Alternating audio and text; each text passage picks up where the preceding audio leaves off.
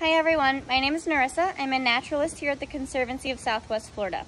Today I have Sheldon with me. He is a yellow rat snake. Yellow rat snakes are native to Florida and they can live in a variety of habitats, including uplands, hardwood hammocks, and even swamps. They do like to climb trees, which makes them an arboreal species, and they use those keeled belly scales to help them climb. They get to be about 5 to 6 feet in length, and they eat things like rodents, including mice, rats, and even small birds. When we open back up, come check him out at the Conservancy.